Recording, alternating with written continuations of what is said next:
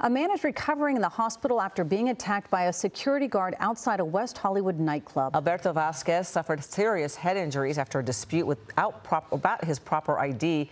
That security guard has been arrested. The victim's family is now speaking out, and Eyewitness News reporter Carlos Grana joins us live outside the hospital in Van Nuys with details. Carlos? And that's right. L.A. County Sheriff's investigators arrested that guard and charged him. It's with battery, but they have not identified him yet. Meanwhile, that victim, well, he is here hospitalized right now with severe head injuries. Alberto Vasquez in the hospital. He spent a week in critical condition. His family says he's expected to survive, but will need multiple surgeries.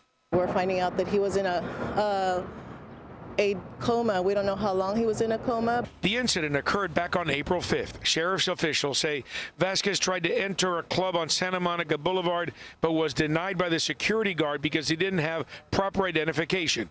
That's when a fight broke out between the two men. The security guard allegedly punched Vasquez in the face, and he fell.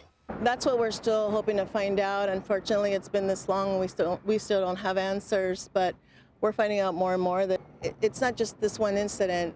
Vasquez was brought to the hospital with possible brain damage. The family has set up a GoFundMe page to help with all the medical expenses.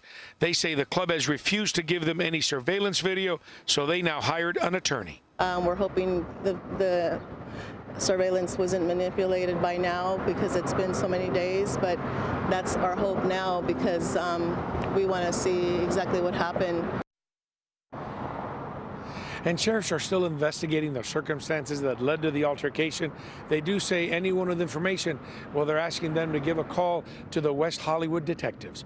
Hello, I'm Mark Brown. Get more great ABC7 content by clicking the subscribe button for our YouTube channel. And download the ABC7 Los Angeles streaming app on Fire TV, Android TV, Apple TV, and Roku to watch on your TV.